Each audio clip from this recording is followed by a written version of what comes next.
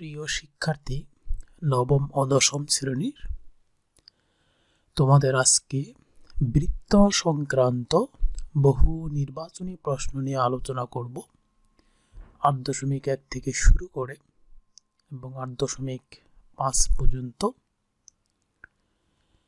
সেখানে যেন তোমরা একবার এই ভিডিওটা দেখলেই এখান থেকে যত ধরনের প্রশ্ন হবে পরীক্ষায়, নির্বাচনী প্রশ্ন, যেন তোমরা যথাযথ অ্যান্সার দিতে পারো।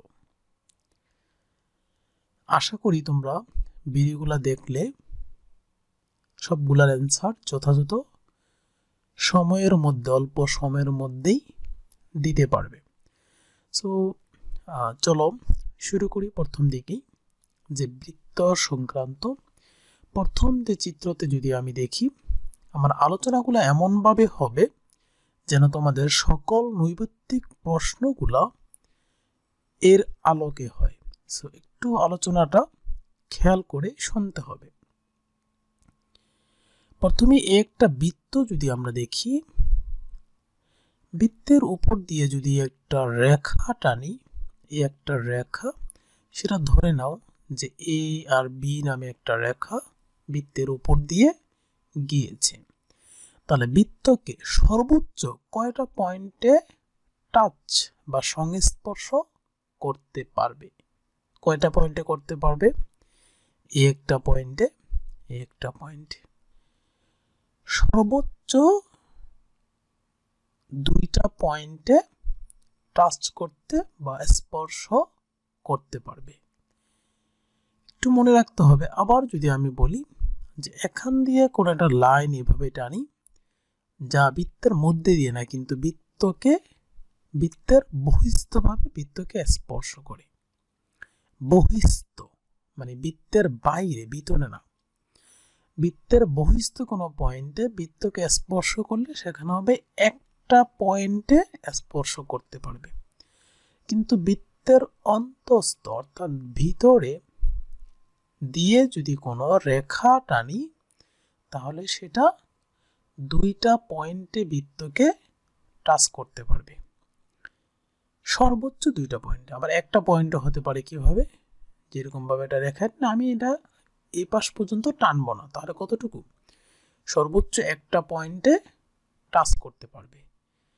আবার যদি রেখাটা এক পাশ থেকে অপর পাশে চলে যায়, তাহলে 2টা পয়েন্টে টাচ করতে পারবে।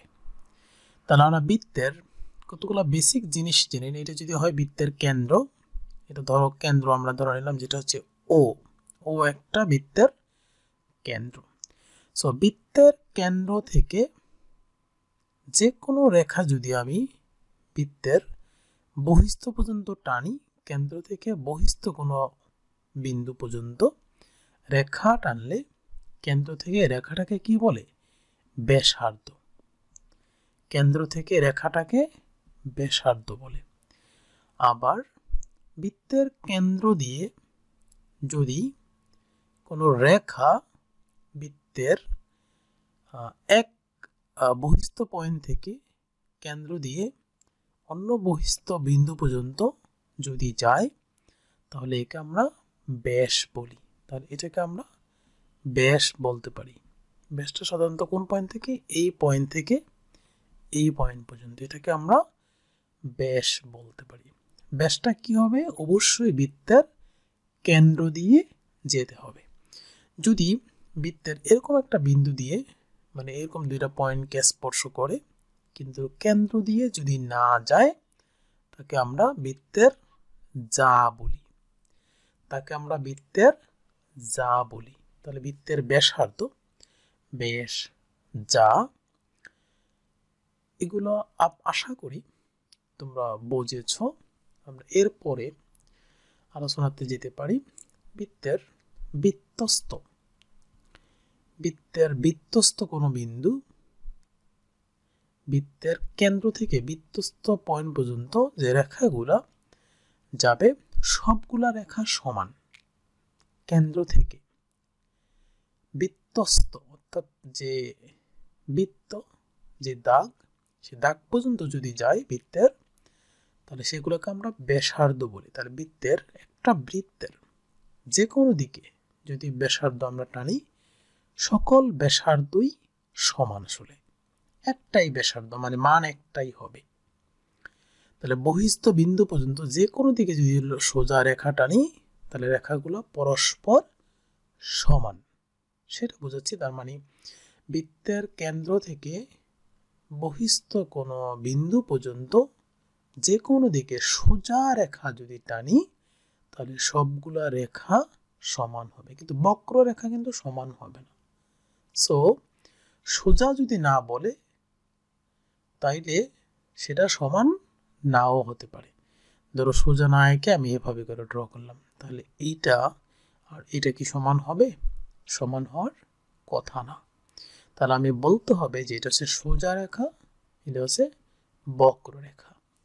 আবার এই পাশে একটু চিত্রতে খেয়াল করো, ভিন্ন ভিন্ন যা বৃত্তের এক বৃত্তস্থ থেকে অন্য বৃত্তস্থ বিন্দু পর্যন্ত যদি সংযোগ রেখা আঁকি, ধরো একটা বৃত্তস্থ বিন্দু থেকে একটা বৃত্তস্থ বিন্দু পর্যন্ত যে কোনো রেখা, আবার একটা বৃত্তস্থ থেকে একটা বৃত্তস্থ পর্যন্ত যে কোনো রেখা, একটা বৃত্তস্থ থেকে একটা বৃত্তস্থ পর্যন্ত যে কোনো রেখা। সো এইভাবে যে কোনো রেখা যদি টানি, এগুলোকে সাধারণত বৃত্তের যা বলে। সো বৃত্তের যার মান ভিন্ন ভিন্ন হতে পারে। সো যেটা তার কেন্দ্র দিয়ে যাবে, যেই যা বৃত্তের কেন্দ্র দিয়ে যাবে তাকে আমরা কি বললাম? ব্যাস বলি। তাই কি ব্যাস হচ্ছে বৃহত্তম যা। যতগুলো যা আমরা ড্র করতে পারি এরকম এলোমেলো, যত প্রকার যা ড্র করব, সবগুলা যার চাইতে যেই যা বৃত্তের কেন্দ্র দিয়ে যাবে সেটা সবচেয়ে বড়, এবং তাকে বলা হয় বৃত্তের ব্যাস। এরপর আসি নিচের অংশগুলোতে, ধারাবাহিকভাবে আমরা আলোচনা করব। একটা বৃত্তের কেন্দ্র ও, বৃত্তের কেন্দ্র থেকে বৃত্তস্থ কোনো বিন্দু পর্যন্ত যদি ও এ হয়, এবং আরেকটা বৃত্তস্থ বিন্দু পর্যন্ত যদি হয় ও বি, এবং ও থেকে এ বি যা এর উপর, এটা কিন্তু আমরা যা বলতে পারি ছোট, এ বি যা এর উপর ওসি হচ্ছে লম্ব। যদি এটাকে যদি বলি যে ওসি হচ্ছে লম্ব, তা লম্বটা সাধারণত কিভাবে বলে?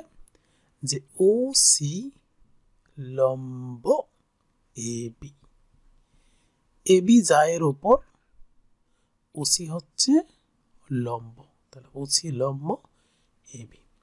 তাহলে আমরা বলতে পারি এ ও সমান বি ও।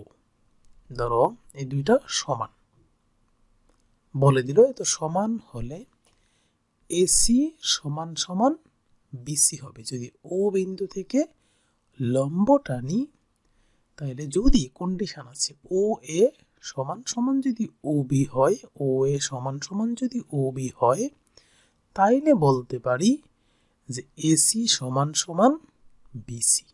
তাহলে বলতে পারি এসি সমান সমান বিসি। আবার এ ও সি কোণ, এ ও সি কোণ, এই কোণটা যদি হয় 45 ডিগ্রি, তাইলে বি ও সি কোণ কত হবে? বি ও সি কোণ। তাহলে এটা কি মিরর না? আয়না দিয়ে যদি আমরা দেখি, মাঝখানে যদি ভাগ করি, তাহলে মিরর হয়ে গেল, মানে আয়না দিয়ে আমরা এই পাশে ও পাশে হয়ে গেল। সো তার মানে এটা এই পাশে হুবহু সমান। তার মানে কি বি ও সি কোণ এ ও সি কোণের সমান। আমার যদি এই মানটার মান যদি হয়, এ ও সি কোণ যদি হয় 45 ডিগ্রি, ওসি যদি হয় লম্ব, তার মানে এটার মান কত? 90 ডিগ্রি। যেহেতু এটা হচ্ছে কি সমকোণী বাহু, যেটা এই একটার উপর এটা যদি লম্ব হয়, তাহলে এটা হচ্ছে সমকোণী, এক সমকোণ হয়ে গেল। এটা যদি হয় 45 ডিগ্রি, তাহলে এ ও সি ত্রিভুজ এটার মান কত হবে? এটার মান 90, এটার মান 45। ত্রিভুজের তিন কোণের সমষ্টি কত? 180 ডিগ্রি। তাহলে এটা যদি 90 হয়, অর্ধেক হয়ে যায় 180-র অর্ধেক, আর এটা যদি 45 হয়, তাহলে আর অর্ধেক হতে আরো কি লাগে? এটার মানও 45 হতে হবে। তাহলে এই 45 আর এই 45 মিলে 90, আর এই 90 মিলে 180 হবে। ত্রিভুজের 3 কোণের সমষ্টি 180 ডিগ্রি। সো এরপরে যদি দেখি AO এর মান 3 সেন্টিমিটার। AOC কোণের মান 45 ডিগ্রি। AOC কোণের মান যদি 45 ডিগ্রি হয়, AB এর মান কত? তাহলে আমরা বলতে পারি না যে AO হচ্ছে 3 সেন্টিমিটার, সেটা দেওয়া আছে, আবার তার একটা সংলগ্ন কোণের মান দেওয়া আছে, যেমন AOC কোণ। তাহলে একটু খেয়াল করো যে যদি এটা আমরা আলাদাভাবে ড্র করি এখানে বৃত্তের বাইরে, তাহলে এটা এরকম হবে। সেটা এটা হচ্ছে O, এটা হচ্ছে A, এটা হচ্ছে C। এটুকু আমরা ড্র করলাম। তাহলে এটুকু যদি ড্র করি, তাহলে বলা আছে এটার মান 45 ডিগ্রি, এটার মান 3 সেন্টিমিটার। তাহলে আমি এসির মানটা অবশ্যই বের করতে পারবো। কিভাবে পারবো? যে ও থেকে এসি হচ্ছে কি, মানে সবচেয়ে দূরের, অর্থাৎ সংলগ্ন বাহু দুইটা তার বাইরে, তার মানে এটা হচ্ছে লম্ব। তাহলে আমরা জানি এটা যেহেতু সমকোণী ত্রিভুজ এই পাশে,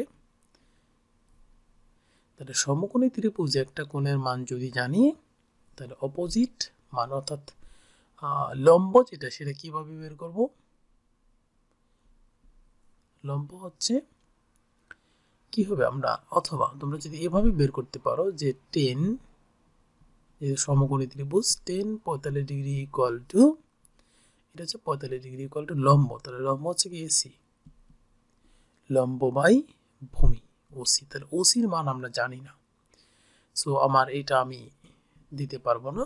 তো লম্ব আর হচ্ছে অতিভুজের সম্পর্ক কি করে, সাইন। তাহলে সাইন থিটা ইকুয়াল টু লম্ব বাই অতিভুজ এসি বাই ওসি। তাহলে আমরা এখান থেকে সহজে বের করতে পারি সাইন 45 ডিগ্রির মান। তাহলে এসির মান কত হবে? এসি ইকুয়াল টু, এটার নিচে মনে মনে 1 আছে, তার এসির সাথে 1 গুণ হবে, আর এটা হবে ওসির সাথে। তাহলে ওসির মান কত? 3। তাহলে 3 ইন্টু সাইন 45 ডিগ্রির মান কত হবে? সাইন 45 ডিগ্রির মান 1/√2। তাহলে এটা হবে 1/√2। তাহলে 3/√2। তাহলে এটা হবে এসির মান। তাহলে এসির মান যদি হয় 3/√2, তাহলে বিসির মানও 3/√2। তাহলে টোটালি মান কত? এবির মান কত হবে?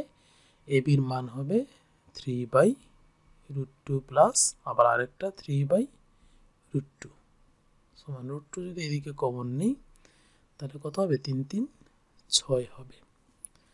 তাহলে 6 এর ক্ষেত্রে যদি আমি এদিকে লিখি যে 3 দুগুণে 6, এদিকে √2, তাহলে এটাকে যদি আরও ছোট করি, তাহলে 2কে লেখা যায় √2 ইন্টু √2 ইন্টু 3। তাহলে নিচে √2 কাটা, তাহলে কত? 3√2। সো এইভাবে করে ছোট করে লেখা যায়। আবার ওসি এর মান কত হবে? তাহলে ওসি এর মান বের করতে হলে আমরা এই সমীকরণ দিয়ে যেতে পারি। যেহেতু ওসির মান আমাকে বের করব, এসির মান হচ্ছে এখন আমরা জানি। সো যদি জানি এসির মান, তাহলে আমরা 10 45 ডিগ্রি ইকুয়াল টু লম্ব বাই ভূমি আকারে ওসির মান বের করতে পারি। তো ওসির মান কত হবে? ওসির মান হবে, এটা নিচে মনে মনে 1 আছে, তাহলে এসি আর ওসি, তাহলে এসি ভাগ 10 45 ডিগ্রি, 10 45 ডিগ্রি মান কত? 1। তাহলে ওসি ইকুয়াল টু এসি হবে। তাহলে এসির মান কত? আমরা জানি 3/√2। তাহলে এখানে সহজে জানি এসি ইকুয়াল টু 3/√2। এরপরে খেয়াল করো আবার এও ইকুয়াল টু 5 সেন্টিমিটার, এও 5 centimetre, OC equal to 4 centimetre হলে এবি ইকুয়াল টু কত? এটার মান দেওয়া আছে, এইটার মান দেওয়া আছে, কিন্তু এটার মান জানি না। তাহলে এটা হচ্ছে পিথাগোরাসের উপপাদ্য থেকে বের করলেই হয়। অতিভুজ স্কোয়ার ইকুয়াল টু ভূমি square AC square plus OC square. তাহলে এসি স্কোয়ার যদি আমরা বের করতে চাই তাহলে হবে এ ও স্কোয়ার মাইনাস ও সি স্কোয়ার। তাহলে এ ও এর মান কত দেওয়া আছে 5, তার মানে 5 5 25, আবার ওসির মান দেওয়া আছে 16, মানে 4 4 4 16, তাহলে থাকে কত 9। সুতরাং AC equal to √9 equal to 3। তাহলে এসির মান হচ্ছে 3, তাহলে এটা যদি 3 হয় তাহলে এইটাও 3, সো 3 3 6, এবির মান হচ্ছে 6। তারপরে আবারও আসি যে ওবি ইকুয়াল টু 10 সেন্টিমিটার হলে ওবির মান যদি হয় 10 সেন্টিমিটার, সেই ক্ষেত্রে বৃত্তের ব্যাস কত? ওবি হচ্ছে 10 সেন্টিমিটার, তার মানে ওবিটা কিসের? বৃত্তের ব্যাসার্ধ। তাহলে বৃত্তের ব্যাস কত হবে? 2 ইন্টু বৃত্তের ব্যাসার্ধ। বৃত্তের ব্যাসার্ধের ডাবল হচ্ছে বৃত্তের ব্যাস। তাহলে সহজে আমরা জানি 20 সেন্টিমিটার। পরিধির মানে সূত্র কত? টোয়াইস পাই আর, আর মানে ব্যাসার্ধ, মানে কি 10 সেন্টিমিটার। সো টোয়াইস পাই আর দিয়ে সহজে বের করা যাবে। টোয়াইস পাই আর হচ্ছে 10 সেন্টিমিটার, সো 20 পাই হবে। পাইয়ের মান আমরা জানি 3.14, এটা আমরা সহজেই জানি। সো সহজেই যদি তারা মান চায় তাহলে মান ক্যালকুলেশন করা যাবে। এরপর একটা সিনে দেখো যে ও এ সি কোণ, ও এ সি কোণ, এই কোণের মানটা দেওয়া আছে 30 ডিগ্রি যদি হয়, তাহলে এ ও বি কোণ, এ ও বি কোণ, অর্থাৎ এই কোণের মানটা কত? তাহলে এই কোণের মানটা বের করার আগে আমরা এই ছোট অংশের মানটা আগে বের করব, এই কোণটার মান। আর এই কোণটার মান, এই কোণটা যদি জানতে পারি তাহলে সহজেই এটা বলা যাবে। তাহলে দেখো ত্রিভুজের এই একটা কোণের মান কত? 90 ডিগ্রি। তাহলে এটা যদি হয় 30 ডিগ্রি, তাহলে এই কোণের মান কত হতে হবে? 60 ডিগ্রি হতে হবে। কারণ কি 60 ডিগ্রি আর 30 ডিগ্রি হয়ে যাবে 90 ডিগ্রি, আর 90 ডিগ্রি ত্রিভুজের 3 কোণের সমষ্টি 180 ডিগ্রি। তাহলে এই অংশটা যদি হয় 60 ডিগ্রি, এই অংশটা, তাহলে এই অংশটাও কি হবে 60 ডিগ্রি। তাহলে টোটালি কোণের মান কত হবে? 60 60 120 ডিগ্রি। 60 ডিগ্রি প্লাস 60 ডিগ্রি সমান সমান 120 ডিগ্রি। এ ও সি সমকোণী ত্রিভুজে এ ও সি কোণ, এ ও সি কোণ, এই কোণের মান দেওয়া আছে 35 ডিগ্রি হলে ও এ সি কোণের মান কত? ও এ সি কোণের মান কত? তো আমরা জানি যে এটা যদি হয় 90 ডিগ্রি, তাহলে বাকি দুই কোণের সমষ্টি হতে হবে 90 ডিগ্রি। তো বাকি দুই কোণের একটা কোণ যদি বলে 35, তাহলে 90 ডিগ্রি হতে আর কত বাকি রাখবে? 90 ডিগ্রি হতে আরো 55 ডিগ্রি বাকি থাকে। তাহলে অপোজিট কোণের মান কত? 55। 55 আর 35 মিলে হবে তাহলে 90 ডিগ্রি। চিত্র থেকে আবার যদি বলি যে এসি সমান সমান কত? এসি, তাহলে এখানে মোটামুটি বলে দিয়েছি এসি ইকুয়াল টু সাধারণত 4। তাহলে ইডি প্লাস এফ বি কত? ইডি প্লাস এফ বি কত? ইডির মান প্লাস এফ বি এর মান, তাহলে এই দুইটা যোগ করে কিসের হবে? এখান থেকে এই পর্যন্ত হবে।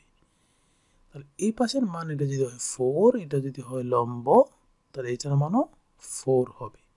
তাহলে 4 4 কত? টোটালি 8 নাকি 4 হবে? এটাও 4 হবে, 8 না, কারণ ইডি আর এফ বি দুইয়ে মিললে সাধারণত কতটুকু হবে? সিবি হবে। তাহলে সিবির মান সমান সমান এসির মান। তাহলে এসির মান যদি 4 হয়, সিবির মানও 4 হবে। এরকম লজিক্যাল অনেক প্রশ্ন দিতে পারে পরীক্ষায়। সো আবার আসি এদিকে যে এবি ইকুয়াল টু 10 সেন্টিমিটার হলে এসি ইকুয়াল টু কত? বলে যে এবি ইকুয়াল টু 10 সেন্টিমিটার, তাহলে এসি ইকুয়াল টু কত হবে?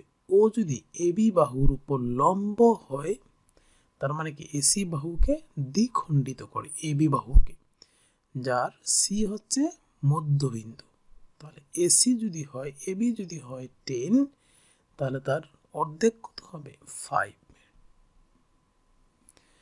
আবার এদিকে দেখো, যদি ইএফ যদি 8 সেন্টিমিটার হয়, তাহলে পিএফ কত?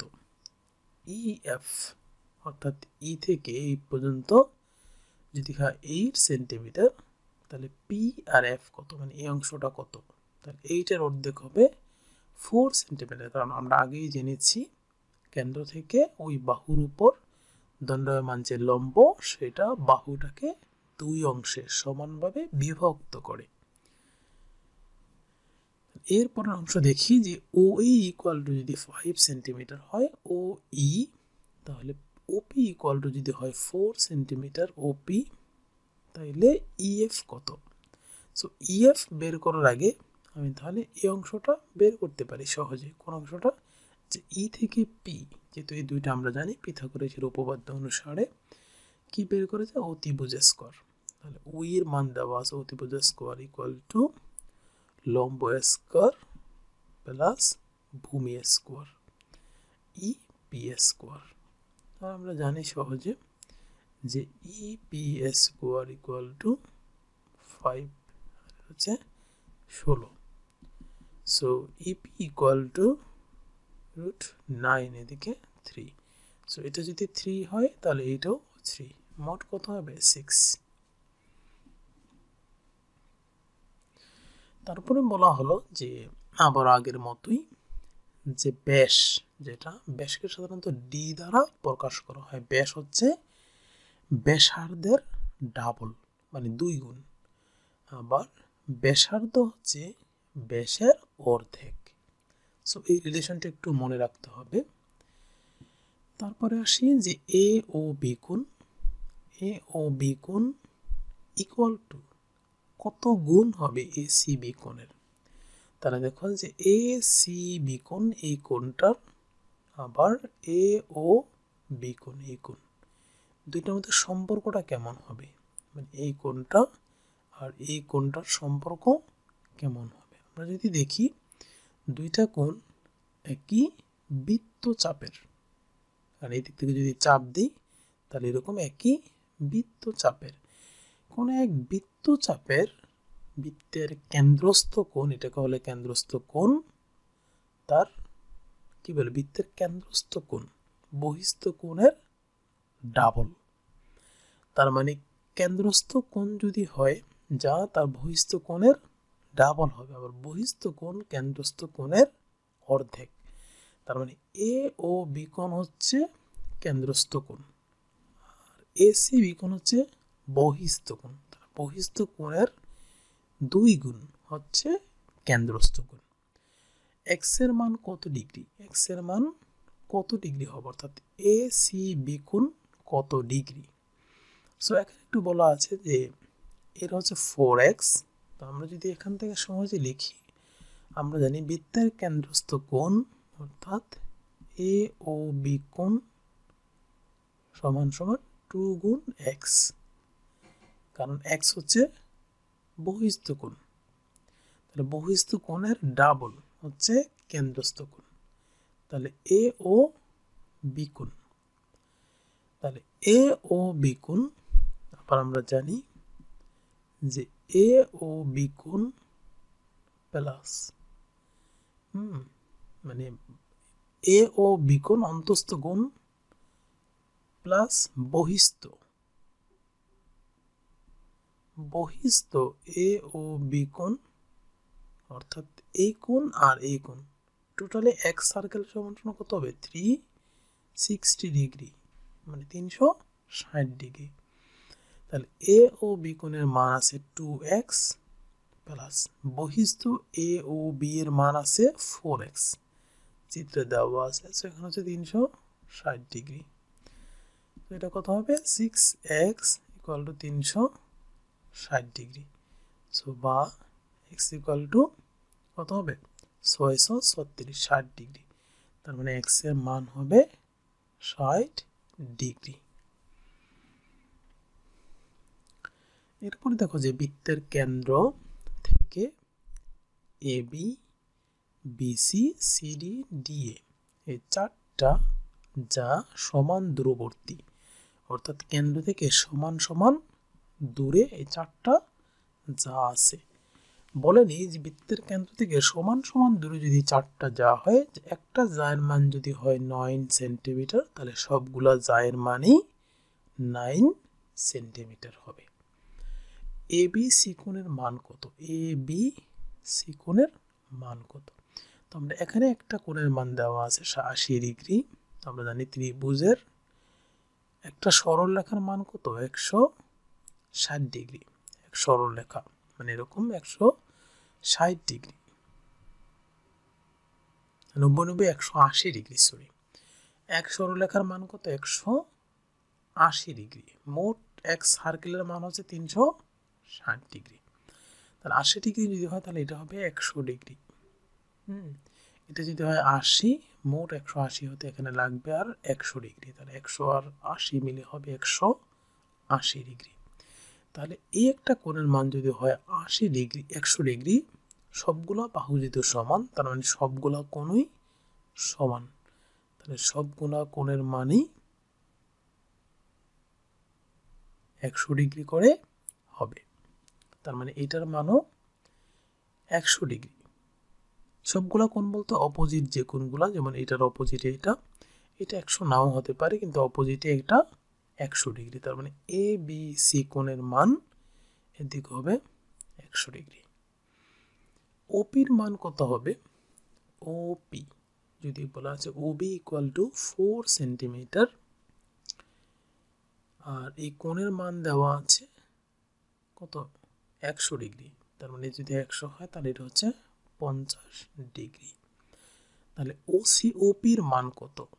ওপি, তাহলে কোণের মান দেওয়া আছে, অতিভুজের মান দেওয়া আছে, তাহলে সহজে কি আমরা লম্বের মান বের করতে পারি। লম্ব আর অতিভুজের সম্পর্ক কি? 10 50 ডিগ্রি ইকুয়াল টু লম্ব বাই লম্ব কি? ওপি বাই ভূমি হচ্ছে লম্ব বাই ভূমি হচ্ছে যেমন বিপি, সরি বিপি হচ্ছে 10, লম্ব বাই অতিভুজ হচ্ছে সাইন, তার মানে সাইন 50 ডিগ্রি ইকুয়াল টু লম্ব বাই অতিভুজ 4। তাহলে ওপি ইকুয়াল টু কত?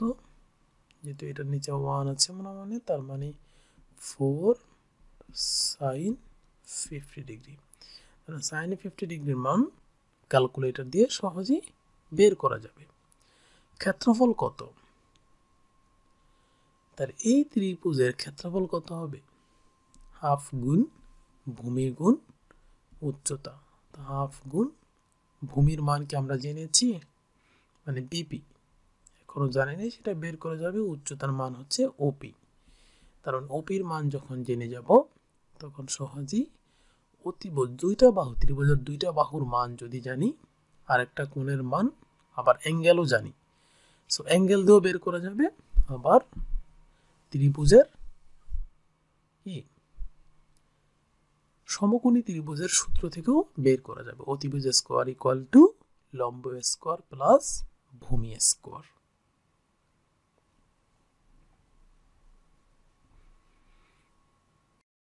তো প্রথম দিকে একটু খেয়াল করো যে একটা বৃত্ত, সেখানে একটা কোণ আছে x ডিগ্রি দিলাম, এটা হচ্ছে বৃত্তের কি কোণ? এটা হচ্ছে বৃত্তের কেন্দ্র। তাহলে এটা হচ্ছে বৃত্তের কেন্দ্রস্থ কোণ।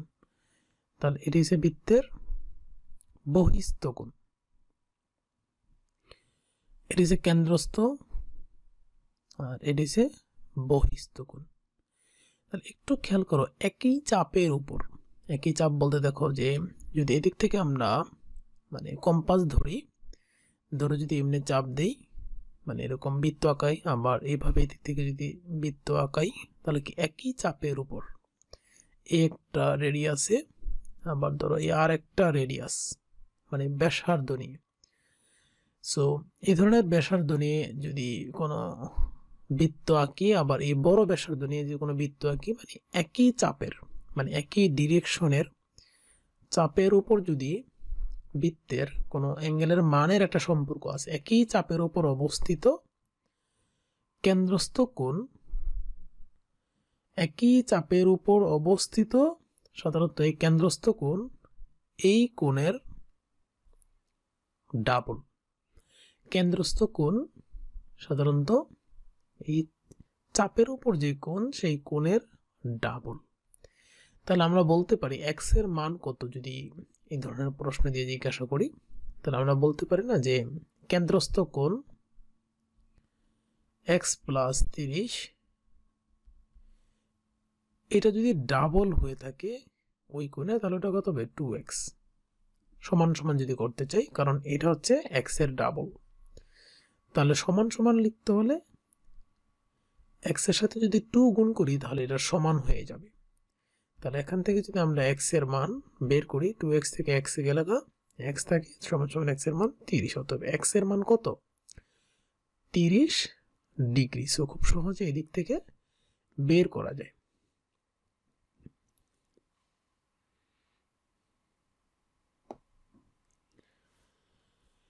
এরপরে দেখো যে 2 নম্বর প্রশ্ন, এটা বৃত্তের, এটা দেওয়া আছে 20 ডিগ্রি, তাহলে কেন্দ্রস্থ কোণের মান কত হবে একই চাপের উপর। তাহলে একই চাপের উপর বৃত্তের এই কেন্দ্রস্থ কোণ এই বহিস্থ এই কোণের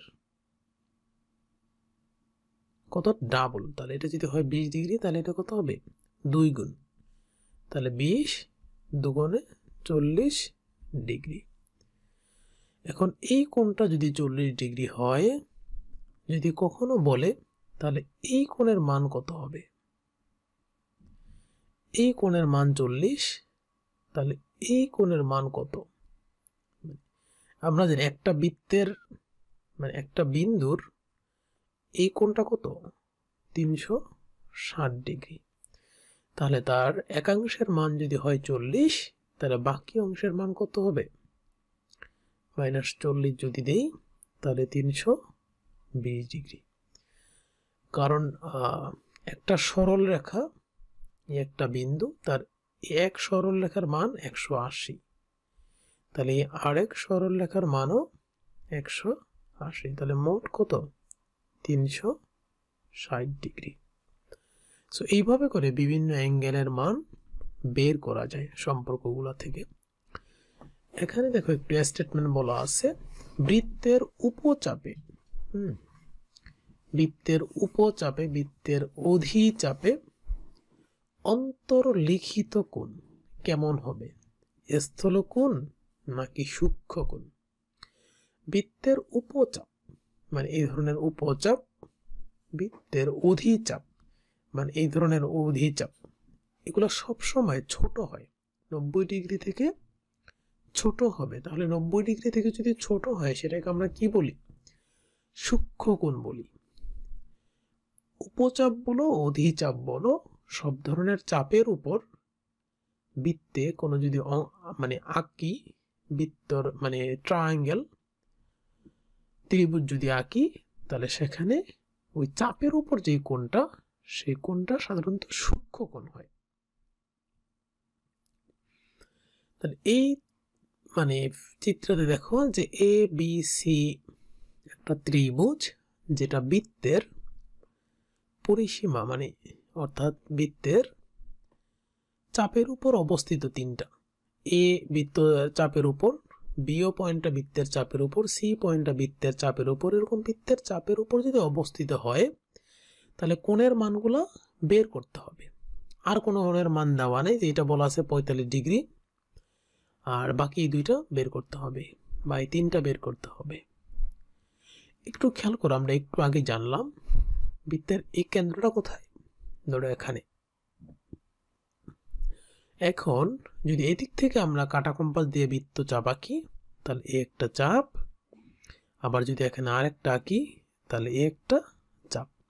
তাহলে এই যে একটা চাপ, একটা সরল রেখার এই অ্যাঙ্গেল কত 180, সরল রেখার কোণের মান কত 180 ডিগ্রি সরল রেখা কোণ। তাইলে সরল রেখা কোণের অর্ধেক হবে এই কোণের মান, তাহলে এটা কত 90 ডিগ্রি। তাহলে খুব সহজেই বের করা যায়। এটা যদি হয় 90, এটা যদি হয় 45, তাহলে এই কোণের মানটা কত? আমরা জানি ত্রিভুজের 3 কোণের সমষ্টি 180 ডিগ্রি। তাহলে 90 আর 45 যদি দুইটা কোণের মান হয়, বাকি আর থাকে কত? 45। কারণ এই 45 আর 45 90 আর 90 মোট মিলে 180 ডিগ্রি। এটা যদি হয় 45, তাহলে এই যে এক সরল কোণ 180 ডিগ্রি, তাহলে এই এক সরল কোণ থেকে যদি 45 বাদ যায়, 180 থেকে যদি 45 বাদ যায়, তাহলে থাকে কত? 5, এদিকে 5 3 135 ডিগ্রি। তাহলে এটার মান কত? এই অংশটার মান হচ্ছে 135 ডিগ্রি। তাহলে এইভাবে করে যতগুলো অ্যাঙ্গেল তারা বের করতে বলবে, খুব সহজেই ঠান্ডা মাথায় এগুলো বের করা যাবে। আরেকটা প্রশ্নে দেখো যে এখানে একটা চিত্র, সেখানে একটা অ্যাঙ্গেল দেওয়া আছে 60 ডিগ্রি। তাহলে এই একটা অ্যাঙ্গেলের উপর ডিপেন্ড করে আমরা এদিক থেকে যদি বৃত্ত চাপগুলো খেয়াল করি, তাহলে এই একটা চাপ, আবার একই চাপে এই একটা চাপ। তাহলে এটা যদি 60 ডিগ্রি হয়, তাহলে একই চাপের এই মানটা কত? 60-এর ডাবল, 120 ডিগ্রি। এটা যদি 120 ডিগ্রি হয়, এই বৃত্তের টোটাল অ্যাঙ্গেল কত? এটা সার্কেলের অ্যাঙ্গেল বা বৃত্তের অ্যাঙ্গেল হয় 360 ডিগ্রি, মানে 2 সরল কোণ। তাহলে এক পাশের অ্যাঙ্গেলটা হচ্ছে 120, তাহলে আরেক পাশের অ্যাঙ্গেলটা কত? মানে এই অ্যাঙ্গেলটা কত? তাহলে 120 বাদ দাও, বাদ দিলে কত থাকে?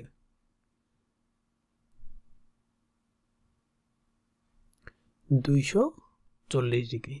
তাহলে এটার মান কত? 240 ডিগ্রি, মানে এই বাকি অংশটার মান। তাহলে এইভাবে করে মানগুলো বের করা যায়। তাহলে এটা যদি হয় 240 ডিগ্রি, তাহলে এই কোণের মান কত? একই চাপের উপর অবস্থিত থাকে। এদিক থেকে যদি আমরা এইভাবে করে চাপ টানি, এইভাবে করে টানি সার্কেল, তাহলে একই চাপের উপর অবস্থিত এই কোণের মানটা আমরা জানি 240। তাহলে এই কোণের মানটা কত হবে? 120, মানে তার অর্ধেক। সো আমরা এভাবে অর্ধেক করে যদি বৃত্তের ভিতরে কোনো চতুর্ভুজ, ত্রিভুজ থাকে, সেগুলো এইভাবে যোগ বিয়োগ করে খুব সহজেই অ্যাঙ্গেলগুলো বের করা যায়। বৃত্তকলা, এটা বলতে আমরা কি বুঝি? যেটা বৃত্তের বিভিন্ন ধরনের চাপ আছে। যদি আমরা বৃত্তকে 4টা ভাগে ভাগ করি, তাহলে 4টা বৃত্তকলা উৎপন্ন হয়। যেমন এখানে অর্ধেক অংশটা ডট ডটে, বাকি অর্ধেক অংশ এখান থেকে এভাবে করে যদি যাই, তাহলে এই পর্যন্ত বাকি অর্ধেক। তাহলে এখানে দেখো যে এইটা সাধারণত মানে এখানে এই অংশটা কি করে আলাদা করে দিয়েছে, এই লাইনটাও এখান থেকে আলাদা করে দিয়েছে। তার মানে এই একটা বৃত্তকলা। তাহলে আমরা যদি বলি বৃত্তকলা, এটা আমরা জানলাম যে এই একটা আলাদা বৃত্তকলা, যেহেতু এখানে একটা দাগ, এখানে একটা দাগ এসে এখানে মিলেছে, আবার এখানে একটা বৃত্তকলা, আবার এখানে একটা বৃত্তকলা, মোট 4টা বৃত্তকলা। যদি আমি 2টা পারস্পরিক দাগ দিই, পিএন এর মান কত? পিএন, তাহলে আমরা দেখি বৃত্তের কেন্দ্র থেকে, তাহলে বৃত্তের এই পয়েন্ট পর্যন্ত এই যে টোটালি যে দৈর্ঘ্য, সেটা দেওয়া আছে 2 সেন্টিমিটার। তার মানে এটা কি? ব্যাসার্ধ। বৃত্তের ব্যাসার্ধ কত দেওয়া আছে? 2 সেন্টিমিটার। তাহলে সকল ব্যাসার্ধ বৃত্তে সমান। তাহলে এইটাও 2 সেন্টিমিটার, এইটাও 2 সেন্টিমিটার, এইটাও 2 সেন্টিমিটার। যেহেতু সবগুলা সমান, মানে দ্যাট মিনস একটা বৃত্তের ব্যাসার্ধ সবসময় সমান হয় যে কোনো দিকে ড্র করলে। কেন্দ্র থেকে বৃত্তস্থ পয়েন্ট পর্যন্ত, বৃত্তচাপ পর্যন্ত যে দৈর্ঘ্য, সেটা সবসময় সমান হবে। তাহলে এটার মান যদি 2 হয়, এটার মান যদি 2 হয়, এখানে দাগগুলো একটা আরেকটার উপর লম্ব যদি হয়, তার মানে এটার মান হচ্ছে 90 ডিগ্রি। পিথাগোরাসের উপপাদ্য অনুসারে তাহলে অতিভুজের মান হবে ভূমি স্কোয়ার প্লাস লম্ব স্কোয়ার তার বর্গমূল। তাহলে 8 এর বর্গমূল। তাহলে 8 এর বর্গমূল কত? 2√2। কিভাবে আসলো 2√2? সাধারণত 8কে লিখতে পারি 4 আর 2। তাহলে 4 এর 4 2। তাহলে এটা দিয়ে হয় সাধারণত 2 আর এটা থেকে যায়, সো 2√2 হয়ে যায়। সো আমরা এটার মান জেনে গেলাম। সো এখান থেকে যদি বলি যে ORN বৃত্তকলার ক্ষেত্রফল কত? ORN মানে এই অংশটা, এটা একটা বৃত্তকলা, এই অংশটার ক্ষেত্রফল কত? সো একটা বৃত্তকলার ক্ষেত্রফল সাধারণত কি হবে? 2 পাই থিটা। একটা বৃত্তকলার ক্ষেত্রফল, সরি এটা না, পাই আর স্কোয়ার, পাই আর স্কোয়ার থিটা বৃত্তকলার ক্ষেত্রফল। তাহলে পাই আর স্কোয়ার থিটা যদি হয়, তাহলে এখানে থিটাটার এই মানটা কত? আমরা জানি 90 ডিগ্রি। তাহলে যদি আসি মান বের করতে, যে পাই আর এর মান কত? আর মানে রেডিয়াস বা ব্যাসার্ধ, এটা কত? 2। তাহলে 2 দুগুণে 4। পাই আর স্কোয়ার, আর মানে 4, আর স্কোয়ারে, আর থিটা কত দেওয়া আছে? 90 ডিগ্রি। তাহলে 90 ডিগ্রিকে 360 দিয়ে ভাগ করতে হবে। তাহলে এই ভাগটা কেন করতে হবে? দেওয়া তো আছে পাই আর স্কোয়ার থিটা। একটু মনে রাখতে হবে যে এই 90 এর মান কি? এটা দেখো যে এটা কিন্তু এমনি দৈর্ঘ্য না, লম্বা না, কোনো মানে এটা কি কোনো দৈর্ঘ্য না। তাহলে এই জিনিসটা আসলে কি? এটা হচ্ছে দেখো যে মানে সার্কুলার মান, অর্থাৎ এটা কি ডিগ্রি। তাহলে এই যে ডিগ্রি 90 ডিগ্রি, এই ডিগ্রিকে রেডিয়ানে নিতে হবে। রেডিয়ান হচ্ছে সাধারণত দৈর্ঘ্যের মতো ভ্যালু বা মান, কোনো দৈর্ঘ্যের মতো মান সোজা, যেটাকে মেজার করা যায়। আর আরেকটা হচ্ছে সার্কুলার, এইরকম মান। সো এই সার্কুলার থেকে, অর্থাৎ এরকম বাঁকানো লাইনটাকে এরকম সোজা লাইনের সাথে যদি গুণফল করতে চাই, তাহলে বাঁকানো লাইনটাকে সোজা লাইনের সমান্তরালে ট্রান্সফার করতে হবে বা পরিবর্তন করে নিতে হবে। যেমন 90 একটা ডিগ্রি, সো এটাকে 360 দিয়ে যদি ভাগ করি, তাহলে এই রেডিয়ানে চলে যাবে। রেডিয়ানটা সাধারণত এটার সমতুল্য, এরকম ভ্যালু সোজা লাইনের মতো। তাহলে মনে থাকবে যে ডিগ্রিকে রেডিয়ানে নিতে হলে 360 ডিগ্রি দিয়ে ভাগ করতে হবে। যেহেতু 4টা সাধারণত কিসের মান? সোজা লাইনের মান, এরকম সোজা কোনো লাইনের মান। তাহলে 4-এর সাথে সোজা কোনো মানের গুণফল হতে হবে, বেঁকা মানের গুণফল হওয়া যাবে না। মানে বৃত্তচাপের কোনো মানের গুণফল হওয়া যাবে না, সোজা হতে হবে। সো তাহলে করতে হলে 360 ডিগ্রি দিয়ে ভাগ করতে হবে। তার মানে আমরা ডিগ্রিকে রেডিয়ানে নিয়ে গেলাম, অর্থাৎ 90কে 360 দিয়ে ভাগ করে রেডিয়ানে ট্রান্সফার করে দিলাম। তার মানে এটা এখন ক্যালকুলেটরে দিলেই তোমাদের ORN বৃত্তকলার ক্ষেত্রফল পেয়ে যাব। তো আশা করি একটা বৃত্তের এই ধরনের যদি 2টা আড়াআড়ি দাগ দেওয়া হয়, তাহলে কয়টা বৃত্তকলা হবে? 4টা। তাহলে 4টা বৃত্তকলাই যদি একটা আরেকটার উপর লম্ব হয় দাগগুলা, তাহলে 4টা বৃত্তকলার মানই সমান সমান হবে। এর পরের চিত্রটাতে খেয়াল করো, যে চিত্রে বিভিন্ন ধরনের চিত্র দিলাম, তো সেখানে বলা আছে যে এটার মান কত। এখানে দেখো, এখানে কিন্তু কেন্দ্রে, বৃত্তের কেন্দ্রের কোনো খাওয়া নেই বা কোনো কিছু নাই এখানে আর কি, কেন্দ্রের কোনো কিছুই উল্লেখ করা নাই। অতএব আমরা সহজেই বৃত্তচাপ দিয়ে মানটা বের করতে পারছি না।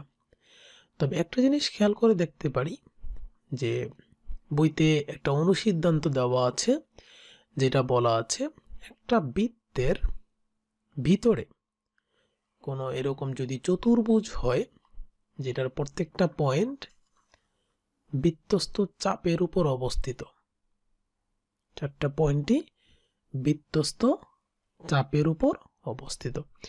সো এই ধরনের কন্ডিশনে চতুর্ভুজের দুই বিপরীত বাহু মিলে দুই সমকোণ হবে, দুই বিপরীত বাহুর মান হবে দুই সমকোণের সমান।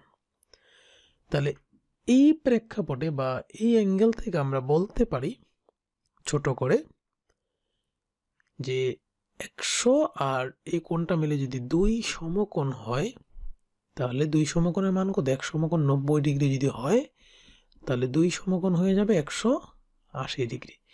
একটার মান যদি 100 ডিগ্রি দেওয়া থাকে তাহলে আরেকটার মান কত? শুধু 80 ডিগ্রি।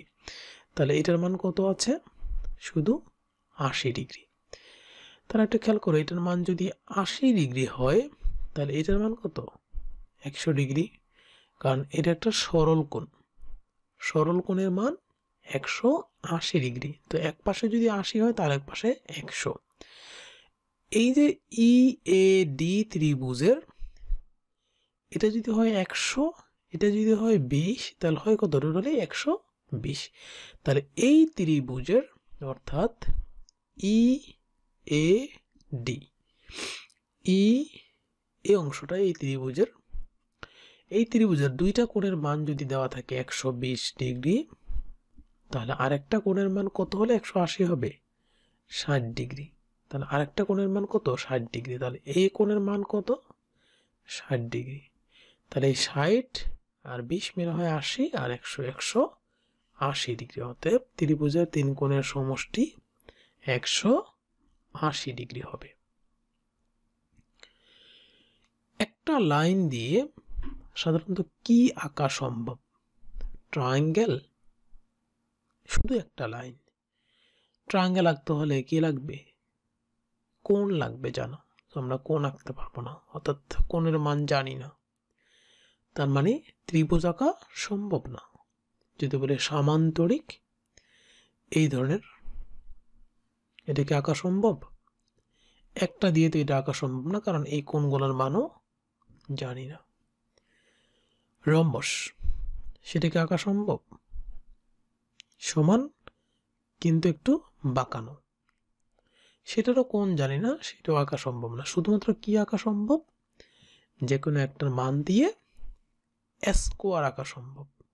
ঠিক 90 ডিগ্রি অ্যাঙ্গেল দিয়ে সবগুলা 90 ডিগ্রি সমান সমান বাহুর মান দিয়ে শুধুমাত্র স্কোয়ার অর্থাৎ বর্গ আঁকা সম্ভব। তাহলে একটা লাইন দিয়ে কোনো অ্যাঙ্গেল ছাড়া শুধুমাত্র বর্গ অর্থাৎ চারোটা বাহুর মান সমান, প্রত্যেকটা কোণের মান 90 ডিগ্রি, এই ধরনের ছবি আঁকা সম্ভব। এবার আসি যে অর্ধবৃত্তস্থ কোণের মান কত? অর্ধবৃত্তস্থ, এই যে অর্ধবৃত্তস্থ কোণের মান কত? তার মানে আমরা জানি যে এক সরল কোণ হচ্ছে 180 ডিগ্রি। তাহলে একই বৃত্তচাপে একটা চাপ যদি আঁকি, তার একই বৃত্তচাপে কেন্দ্রস্থ কোণ, বৃত্তস্থ কোণের কেন্দ্রস্থ কোণটা কি? ডাবল, বড়। তাহলে এটা হয়ে যাবে 90 ডিগ্রি। বৃত্তস্থ কোণ সাধারণত কত হয়ে যাবে? 90 ডিগ্রি হয়ে যাবে।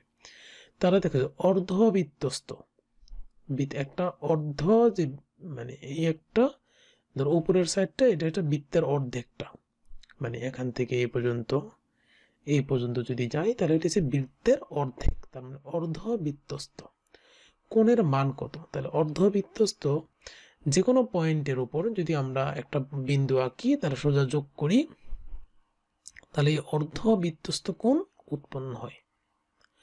আবারও বলি, বৃত্তের অর্ধেকের উপরে দুই পাশে দুইটা বিন্দু আছে, আর যে কোনো একটা পয়েন্টের উপর যদি এরকম লাইন টেনে সোজা আঁকি, যে কোনো একটা পয়েন্টের উপর যদি এরকম লাইন টেনে সোজা আঁকি, তাহলে এই কোণগুলো সবসময় 90 ডিগ্রি হবে। অর্ধবৃত্তস্থ কোণের মান সবসময় 90 ডিগ্রি হবে।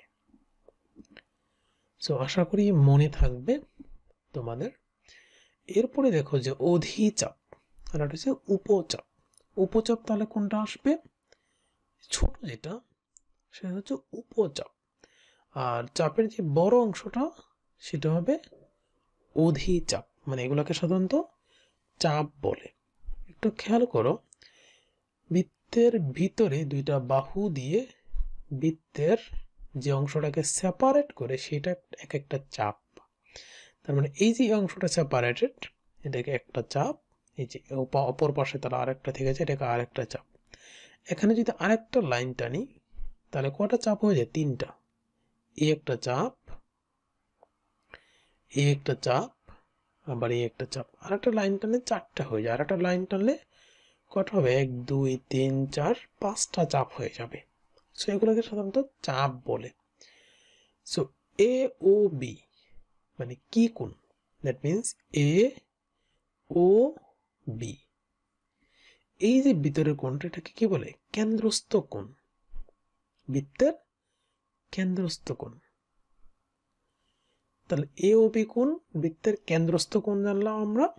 একটি কেন্দ্রস্থ কোণ বৃত্তে কয়টি উপচাপ ছিন্ন করে বা কয়টি চাপকে ছিন্ন করে? একটা কেন্দ্রস্থ কোণ যদি হয় তাহলে এই একটা চাপকেই আলাদা করে দুইটা লাইন দিয়ে, যে এখানে একটা লাইন আর এখানে একটা লাইন দিয়ে শুধু একটা চাপকে আলাদা করে। তার মানে একটা বৃত্তস্থ, একটা কেন্দ্রস্থ কোণ দিয়ে একটা চাপকে ছিন্ন করে। দুইটা দিয়ে দুইটা চাপ, তিনটা দিয়ে তিনটা চাপ, এইভাবে করে বাড়তে থাকবে। এপিবি, মানে চিত্র থেকে আরেকটু আছে, এপিবি মানে এপিবি, আবার এ কিউবি, এ কিউবি মানে একটা হচ্ছে উপচাপ, একটা হচ্ছে অধিচাপ। এরা আবার কি? অনুবন্ধী। মানে একটা উপচাপ যদি পেয়ে যাই তাহলে বাকিটাকে আমি বলবো অধিচাপ। আবার অধিচাপের মান যদি আমি জেনে যাই তাহলে বলতে পারবো যে উপচাপ কত। এই কারণে এরা হচ্ছে অনুবন্ধী। মানে একটা জানলেই আর একটা জানা যাবে। যেমন দিনের দৈর্ঘ্য যদি তুমি বলতে পারো, ধরো আজকে দিনের দৈর্ঘ্য ছিল 13 ঘন্টা, তাহলে রাতের দৈর্ঘ্য কি আর বলার দরকার আছে? আমরা মোট তো জানি 24 ঘন্টা। তাহলে রাতের দৈর্ঘ্য সহজেই পাওয়া যাবে, সেটা হবে 11 ঘন্টা। যখনই আরেকটা মান আমি যদি জানি যে দিন রাত হচ্ছে 24 ঘন্টা, একটার মান জানলে আর একটার মান সহজেই জানা যায়। এরপরে দেখো যে আবার চিত্রে বিএসি কোণের মান কত? এরকম যদি হয় বিএসি, এই কোণের মান কত? তার এই কোণের মান জানতে হলে আমার বৃত্তের কেন্দ্রস্থ কোণের মান জানা লাগবে। এটার মান যদি হয় 40 ডিগ্রি, এটার মান যদি হয় 40 ডিগ্রি, তাহলে এই ত্রিভুজে, এই যে একটা ত্রিভুজ, এই ত্রিভুজের মান টোটালি 180 ডিগ্রি। দুইটার মান যদি মিললে হয় 80 ডিগ্রি, 40 40, এই 40 আর এই 40 মিলে 80, তাহলে বাকি কোণের মান কত হবে? 180 থেকে যদি 80 মান দিই তাহলে সেটা হবে 100 ডিগ্রি। এখন দেখো যে বৃত্তের এই একই চাপে, অর্থাৎ এদিক থেকে যদি কাটা কম্পাস দিয়ে চাপ আঁকা শুরু করে এভাবে, আবার যদি এইভাবে আঁকা শুরু করো, তাহলে কি একই চাপ, অর্থাৎ একই দিকের চাপের আমরা জানি বৃত্তস্থ কোণ কেন্দ্রস্থ কোণের অর্ধেক। তাহলে কেন্দ্রস্থ কোণ যদি হয় 100 ডিগ্রি, তাহলে বৃত্তস্থ কোণের মান হবে 50 ডিগ্রি। অতএব খুব সহজেই জানা যাবে। এরপরে দেখো যে এ বি সি চাপের দৈর্ঘ্য যদি এস হয়, এ বি সি চাপের, এই যে একটা চাপ, এই চাপের দৈর্ঘ্য আছে এস, মানে এটা কি দৈর্ঘ্য? অর্ধবৃত্তের, অর্থাৎ অর্ধেক পরিধি। এটাকে বলা হয় অর্ধেক পরিধি, মানে বৃত্তের অর্ধেক। তার অর্ধেক পরিধির মান যদি এস হয় তাহলে ফুল পরিধির মান কত? 2s, কারণ কি আর একটা সেম চাপ আছে, যেহেতু কেন্দ্র দিয়ে এই লাইনটা গেছে, তার মানে বৃত্তের এই যা বৃত্তকে সমান 2 ভাগে ভাগ করে। যদি কেন্দ্র দিয়ে যায়, বৃত্তের যা মানে কি সেটা হচ্ছে ব্যাসার্ধ। যদি বৃত্তের ব্যাসার্ধ আমরা জেনে থাকি, তাহলে ব্যাসার্ধ বৃত্তকে সমান 2 ভাগে ভাগ করে। এক অংশের মান যদি হয় s বা 10 বা 20, আর এক অংশের মান সেম, তাহলে মোট পরিধি কত হবে? 2 গুণ, তাহলে 2s। সো এইভাবে করে আমার একটু খেয়াল করো যে একটা কোণের মান দেওয়া আছে 90, এই কোণের মান যদি না দেওয়া থাকে তাও বের করতে পারবা। কি কারণে? যে এই যে ব্যাসার্ধ যেটা কেন্দ্রের উপর দিয়ে গিয়েছে, আমরা জানি এক সরল কোণের মান 180 ডিগ্রি। তাহলে এদিক থেকে যদি কাটা কম্পাস ধরি, তাহলে এই একটা চাপ, এই যে সেম চাপের কি কেন্দ্রস্থ কোণ যদি 180 হয়, তাহলে বৃত্তস্থ কোণ কত হবে? তার অর্ধেক হবে। সো এটা অটোমেটিক 90 ডিগ্রি বুঝে যাবে। সো এটা যদি হয় 90 ডিগ্রি, এই বাহুর মান যদি হয় 5, এই বাহুর মান যদি হয় 12, তাহলে এসি এর মান কত? অর্থাৎ এসি এর মান যদি না বলে, যদি বলে যে ব্যাসার্ধর মান কত, এসি তো ব্যাস, তাহলে ব্যাসার্ধ সমান সমান কত? তাহলে ব্যাসার্ধ মানে কি এসি যা পাবো তার অর্ধেক, সেটা হচ্ছে ব্যাসার্ধ। আমরা জানি পিথাগোরাসের উপপাদ্য থেকে লম্ব স্কয়ার প্লাস ভূমি স্কয়ার, তার রুট হচ্ছে ব্যাসার্ধ। যেহেতু অতিভুজ এটা এসি, তাহলে এসি হবে কি 12 স্কয়ার প্লাস 5 স্কয়ার, তার স্কয়ার রুট। তাহলে এটা সহজে বের করা যাবে 144 আর হচ্ছে 25। তাহলে মোট কত হবে? 169। তাহলে 169 এর বর্গমূল কত? 13। তাহলে এটার মান কত হবে? 13। তাহলে 13 অর্ধেক কত? 6.5। তাহলে ব্যাসার্ধ কত হবে? 6.5 হবে। যে একটা বৃত্ত, তার বহিস্থ একটা বিন্দু এবং তার অন্তস্থ একটা বিন্দু, মানে অন্তস্থ মানে হচ্ছে তার ভিতরে, বৃত্তের মধ্যে, আর এটা হচ্ছে বৃত্তের বাইরে, মানে বৃত্তের অভ্যন্তরে এবং বৃত্তের বহিস্থ। দুইটা বিন্দু যদি সংযোগ করি, তাহলে বৃত্তকে কয়টা পয়েন্টে সেট করতে পারি? সর্বোচ্চ একটা পয়েন্টে সেট করতে পারি। এই ধরনের প্রশ্ন আসতে পারে যে বৃত্তের বহিস্থ অভ্যন্তরস্থ বিন্দু দুটো যদি যোগ করি, তাহলে বৃত্তকে কয়টা বিন্দুতে সেট করতে পারে? তাহলে বৃত্তকে একটা বিন্দুতেই সেট করতে পারে। এরপরে দেখো যে কোন বৃত্তের একটা বৃত্ত, তার মধ্যে এটা আছে একটা আয়তক্ষেত্র, এটা হচ্ছে রম্বস। তাহলে বৃত্তের ভিতরে যদি আমি একটা চতুর্ভুজ আঁকি, যেটাকে আমি প্রথমে চতুর্ভুজ বলবো, 4টা বাহু সংক্রান্ত, সেটা কোনটা হবে? এইটা নাকি এইটা? এটা কি আঁকা যাবে না এটা আঁকা যাবে? কোনটা আঁকা যাবে? মানে আয়তক্ষেত্রের ক্ষেত্রে সেটা নরমালি এই ধরনের চিত্র কি আঁকা যাবে?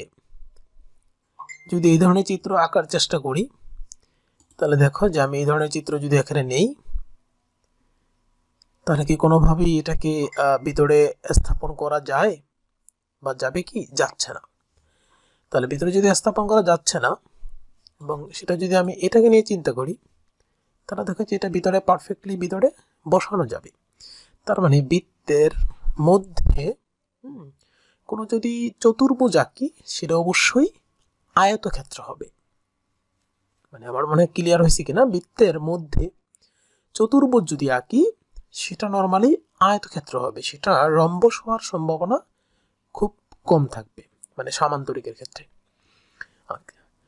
এরপরে দেখো যে ABCD চতুর্ভুজে, ABCD এই একটা চতুর্ভুজ, এটা বৃত্তের মধ্যে, বৃত্তের ভিতরে একটা চতুর্ভুজ। চতুর্ভুজের 4টা বিন্দু বৃত্তকে 4টা পয়েন্টে স্পর্শ করে, বৃত্তকে 4টা পয়েন্টে স্পর্শ করে। সেই ক্ষেত্রে ABC কোণ সমান সমান AOC কোণ। কত এ বি সি কোণ আর এই যে এ ও সি কোণ দুইটার মধ্যে সম্পর্কটা কি? এর আগেও আমি পিছনের দুইটা ইয়েতে বলছি ভিডিওতে, যে বৃত্তের যে কেন্দ্রস্থ কোণ একটা হচ্ছে বৃত্তের, এটা কি, এটা হচ্ছে কেন্দ্রস্থ কোণ, আর এটা হচ্ছে বৃত্তের বহিস্থ কোণ। তাহলে বৃত্তের বা বৃত্তস্থ কোণ বলে যেটাকে, বৃত্তস্থ মানে বৃত্তচাপের মধ্যে আর কি, যেটা বৃত্তস্থ কোণ মানে বৃত্তচাপের উপর সাধারণত যে কোণটা, আর হচ্ছে কেন্দ্রস্থ কোণ। তাহলে আমরা জানি বৃত্তস্থ কোণ আর কেন্দ্রস্থ কোণের মধ্যে একটা সম্পর্ক আছে। তার এ বি সি কোণ, এটা কি কোণ? এ বি সি কোণ হচ্ছে বৃত্তস্থ কোণ, আর এ ও সি কোণ হচ্ছে কেন্দ্রস্থ কোণ। তাহলে এই কেন্দ্রস্থ কোণটা বড় বৃত্তস্থ কোণের চাইতে। তাহলে কেন্দ্রস্থ কোণকে যদি অর্ধেক করি তাহলে বৃত্তস্থ কোণ পাওয়া যাবে। তার মানে কেন্দ্রস্থ কোণ বৃত্তস্থ কোণের ডাবল। তার মানে কি, বৃত্তস্থ কোণ যদি 60 ডিগ্রি হয় তাহলে কেন্দ্রস্থ কোণ হবে 120 ডিগ্রি। অতএব 120 ডিগ্রি এ ও সি কোণ, 120 ডিগ্রি যদি 2 দ্বারা ভাগ করি তাহলে 60 ডিগ্রি পাওয়া যাবে। তাহলে এ বি সি কোণ equal to half into A O C কোণ লেখা যায় সহজে। আবার যদি বিপরীতভাবে আমরা লিখি যে এ ও সি কোণ ইকুয়াল টু 2 গুণ সমান এ বি সি কোণ, এ বি সি কোণের 2 গুণ। তার মানে এ বি সি কোণ হচ্ছে ছোট অর্ধেক, আর এ ও সি কোণ হচ্ছে অনেক বড়। এরপরে দেখো যে এ ও সি কোণ আর প্রবৃদ্ধ এ ও সি কোণ, মানে একটা হচ্ছে এ ও সি কোণ আর একটা হচ্ছে প্রবৃদ্ধ এটা এ ও সি কোণ। এই যে দুইটা কোণ, মানে একটা নরমাল এ ও সি কোণ আর হচ্ছে প্রবৃদ্ধ এ ও সি কোণ, দুই কোণ মিলে কত ডিগ্রি হতে পারে? আমরা জানি একটা বৃত্তের মানে কি বলি, একটা পয়েন্টের সাধারণত সব কোণ কত, এক পাশে সরল কোণ 180 একটা রেখার, আরেক পাশে সরল কোণ 180, তার মানে 180 80 360 ডিগ্রি। সো এ ও সি কোণ আর প্রবৃদ্ধ এ ও সি কোণ মিলে 360 ডিগ্রি হবে, কারণ একটা সরল কোণ, একটা বিন্দু দিয়ে যদি একটা সরল আঁকি, এর এক পাশে 180 আর এক পাশে 180, সো টোটালি 360 ডিগ্রি। এরপরে দেখো যে বি এ সি কোণ, বি এ সি কোণ এই কোণটা, আর ওটা হচ্ছে বি সি ডি কোণ, বি সি ডি কোণ এই কোণ, দুইটা কোণ মিলে কত ডিগ্রি হবে? সো এখন আসি যে দুইটা কোণের বৃত্তের অন্তর্লিখিত যে চতুর্ভুজ, এই চতুর্ভুজের বিপরীত দুই কোণের সমষ্টি কত ডিগ্রি হবে? 180 ডিগ্রি। বিপরীত দুই কোণের সমষ্টি 180 ডিগ্রি। অতএব এই কোণ আর এই কোণ, বিপরীত দুই কোণের সমষ্টি 180 ডিগ্রি। তাইলে এ বি সি কোণ যদি হয় 60 ডিগ্রি, তাহলে এ ডি সি কোণ কত হবে? টোটালি মিললে কত হবে? তাহলে এ ডি সি কোণ হবে টোটালি মিললে কত হতে হবে? 180 ডিগ্রি। তাহলে এ ডি সি কোণ কত?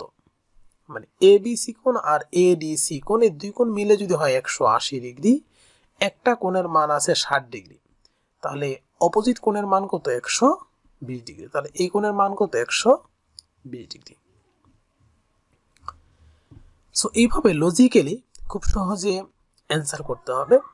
বৃত্তের স্পর্শক, অর্থাৎ বৃত্তের কোন একটা পয়েন্টে স্পর্শ করে, এরকম স্পর্শক বৃত্তের যে ব্যাসার্ধ, দুটো কি পরস্পর লম্ব।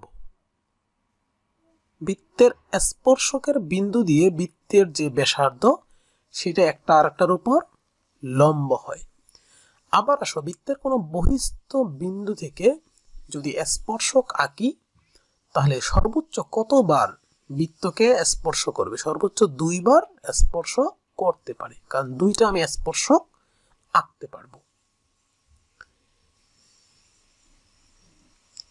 এরপর দেখো যে অর্ধবৃত্তস্থ কোণ, এর আগেও এটা নিয়ে আলোচনা করছি, এই পার্টও আছে। অর্ধবৃত্তস্থ তার মানে বৃত্তকে আগে অর্ধেক করো, মানে এই লাইন দিয়ে বৃত্তকে অর্ধেক করলাম, তার মানে অর্ধেক বৃত্ত, তার মানে অর্ধবৃত্তস্থ। অর্ধবৃত্তস্থ কোণ মানে এই কোণটা, অর্থাৎ কোন একটা পয়েন্ট দিয়ে যদি আমি একটা কোণ আঁকি, যে কোনো পয়েন্ট এখানে হতে পারে, এখানে হতে পারে, এখানে হতে পারে, এখানে হতে পারে, যে কোনো কোণ, যেমন এরকম হতে পারে অথবা এরকম হতে পারে, মানে এই কোণ এবং সব কোণগুলা সমান হবে। আবার যদি এদিকে ড্র করি বৃত্তের এরকম ভাবে, এই কোণটা যা, এই কোণটাও একই, এই কোণগুলা পরস্পর সব সময় সমান হবে। অর্ধবৃত্তস্থ কোণ যেটা যেই পয়েন্টই হোক না কেন বৃত্তের অর্ধেকে, সেখানে অবশ্যই অর্ধবৃত্তস্থ কোণ 90 ডিগ্রি হবে। এটা যেই পয়েন্ট আর কি, এই পয়েন্টটা যদি আমি এভাবে ড্র করতে, তাহলে সেইটাও 90 ডিগ্রি, সেটাও 90 ডিগ্রি। অর্ধবৃত্তস্থ কোণ সব সময় 90 ডিগ্রি হবে। এরপর আসে বৃত্তের সমান সমান যা। সমান সমান যা মানে কি, যেটা বৃত্তের কেন্দ্র দিয়ে যাবে না কিন্তু যে কোনো অংশ দিয়ে যাবে। ধরো এই একটা যা বৃত্তের একই সমান, আবার অন্য পাশে যদি আঁকি একটা যা একই সমান যা যদি আঁকি, আবার সেটাকে যদি ঘুরিয়ে অন্যদিকে নিই, এই তিনটা যা সমান। বৃত্তের সমান সমান যায় বৃত্তের কেন্দ্র থেকে এই ডিস্টেন্সটা সমান। বৃত্তের সমান সমান যা, ধরো এটা 5, যদি এটা 5 হয় তাহলে এইটাও মাস্ট 5 হবে, এইটাও অবশ্যই 5 হবে। বৃত্তের সমান সমান যা কেন্দ্র থেকে সমান দূরবর্তী, তার মানে এই সমান ডিস্টেন্স, দূরত্ব। এরপরে দেখো যে আবার আরেকটা চিত্রে যদি আমি এরকম এ পয়েন্ট থেকে ড্র করলাম, এ বি সি কোণ 60 ডিগ্রি বলা আছে, এ বি সি কোণ, তার মানে এ আর সি এর উপর ভিত্তি করে যে কোণটা উৎপন্ন করে সেটা বৃত্তের, দেখো আমি যে কোনো পয়েন্টে যদি ড্র করি, আবার ধরো ড্র করলাম এটা এ ই সি কোণ, এ দেখো যে এ বি সি কোণ সমান সমান এ ই সি কোণ, এগুলো সব সময় সমান, সমান সমান এ এফ সি কোণ, এ এফ সি কোণ। আবার যদি আমি এটা যদি এভাবে ড্র করি, এখানে একটা পয়েন্ট থেকে এখানে ড্র করলাম, ধরো জি, তাহলে আমি বলতে পারবো অবশ্যই এ জি সি কোণও সমান। তার মানে এরা সব সময় সমান, সমান সমান, যেহেতু একটা কোণ 60 ডিগ্রি দেওয়া আছে, সবগুলা কোণ 60 ডিগ্রি। এখন প্রশ্ন আসো যে এর আগে যেটা বলছি যে অর্ধবৃত্তস্থ কোণ, সেটা কিন্তু বৃত্তের অর্ধ, অর্থাৎ এরকম পয়েন্ট দিয়ে গিয়েছিল। তাহলে এখান থেকে আর এখান থেকে যদি ড্র করতাম তাহলে সেটা অবশ্যই 90 ডিগ্রি হতো, কিন্তু আমরা কিন্তু সেটা নিচ থেকে ড্র করেছি, এই কারণে 90 ডিগ্রি না, সর্বোচ্চ 90 ডিগ্রি হবে, তারপরে কমতে থাকবে। যেমন এখান থেকে এখানে যদি নিয়ে আসছি, দেখো কমতেছে বৃত্ত, আরো যদি এখান থেকে ড্র করতাম আরো কমবে। সো এরকম অর্ধবৃত্তস্থ কোণ 90 ডিগ্রি, এটা হচ্ছে সর্বোচ্চ কোণ, আর বাকিগুলো ছোট হতে হবে। আয়তক্ষেত্রটির প্রস্থ কত? দৈর্ঘ্য দেওয়া আছে 20 সেন্টিমিটার। একটা বৃত্ত ড্র করা আছে, যেটা বলা আছে বৃত্ত থেকে, অর্থাৎ এই পাশ পর্যন্ত, এটা বলা আছে 5 সেন্টিমিটার, বৃত্তের ব্যাসার্ধ 5 সেন্টিমিটার বলা আছে। এখন দেখো বৃত্তের এই ব্যাসার্ধ তো সমান, এগুলো সমান, তার মানে এটা যদি 5 হয় তাহলে এটাও 5, আবার এইটাও 5, কারণ কি বৃত্তের এই যে ব্যাসার্ধ, তাহলে বৃত্তের সব দিকের ব্যাসার্ধ কি সমান, তাহলে এটাও 5 এটাও 5, অর্থাৎ 5 5, এটা খুব সহজে বলা যায় এটা হচ্ছে 10 সেন্টিমিটার, মানে এখান থেকে এই পর্যন্ত, তার মানে দৈর্ঘ্য হচ্ছে 10 সেন্টিমিটার। তাহলে একটা ক্ষেত্রফলের, আয়তক্ষেত্রটির আমি প্রস্থ জানি, দৈর্ঘ্য জানি, তাহলে সেটার প্রস্থ পেয়ে গেলাম 10, তাহলে ক্ষেত্রফল কত হবে? আমরা জানি আয়তক্ষেত্রের বা আয়তক্ষেত্রটির ক্ষেত্রফল কি, দৈর্ঘ্য গুণ প্রস্থ সমান সমান কত, 200 সেন্টিমিটার স্কোয়ার। তাহলে 200 সেন্টিমিটার স্কোয়ার আছে তার ক্ষেত্রফল।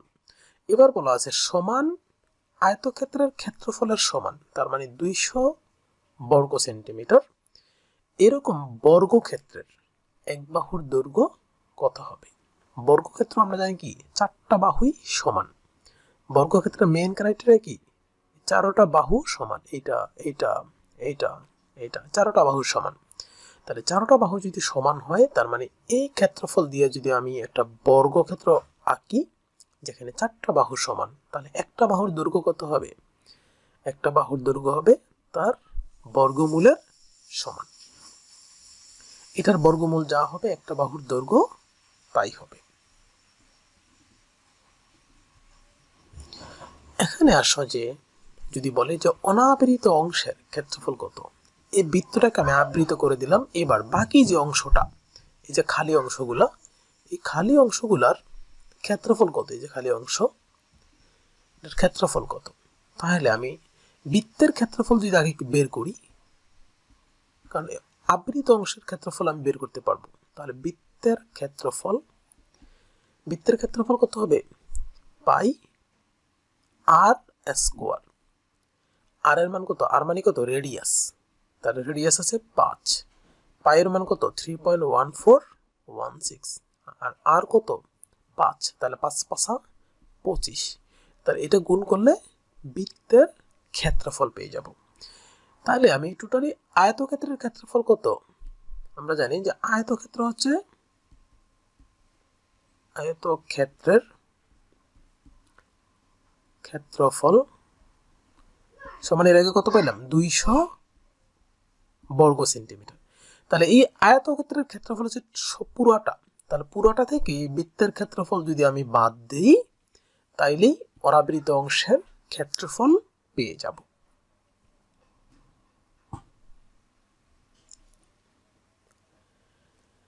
এখানে দেখো যে এই চিত্রে ABCD একটা বর্গ, যেটা বৃত্তের 4টা পয়েন্টকে স্পর্শ করে। বৃত্তের 4টা, তার মানে একটা বর্গক্ষেত্র বৃত্তকে কয়টা বিন্দুতে স্পর্শ করে? 4টা। একটা ত্রিভুজ ক্ষেত্র বৃত্তকে কয়টা বিন্দুতে স্পর্শ করবে? 3টা।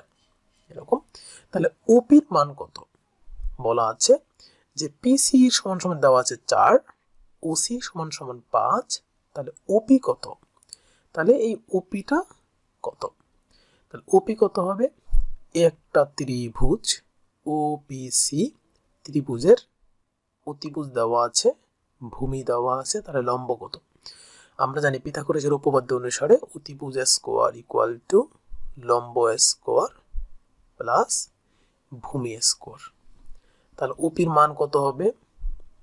ওপি হবে 5 স্কোয়ার মাইনাস 4 স্কোয়ার তার বর্গমূল, অর্থাৎ 25 মাইনাস 16 তার বর্গমূল সমান সমান কত? 9 এর বর্গমূল সমান সমান 3। তাহলে এটার মান কত? 3। তাহলে ডিবি সমান কত হবে? ডিবি, এই যে অংশটা, এটা কত হবে? তাহলে দেখো যে এটা বৃত্তের, এটা কি? বৃত্তের ব্যাসার্ধ। আবার এটা কি? বৃত্তের ব্যাসার্ধ। তাহলে ওসি যদি হয় 5, তাহলে ওডি কত হবে? 5। তাহলে ওবি কত হবে? 5। তাহলে এটা কত? 5 5 10। আর ওপি কত পেলাম? 3। এবার আসি যে ওপিসি এর ক্ষেত্রফল কত? ওপিসি এই ত্রিভুজের ক্ষেত্রফল কত? তাহলে আমরা জানি যে এই ত্রিভুজের ক্ষেত্রফল যার এক কোণ হচ্ছে এক সমকোণ, তাহলে সমকোণী ত্রিভুজের ক্ষেত্রফল কত? হাফ গুণ ভূমি গুণ উচ্চতা।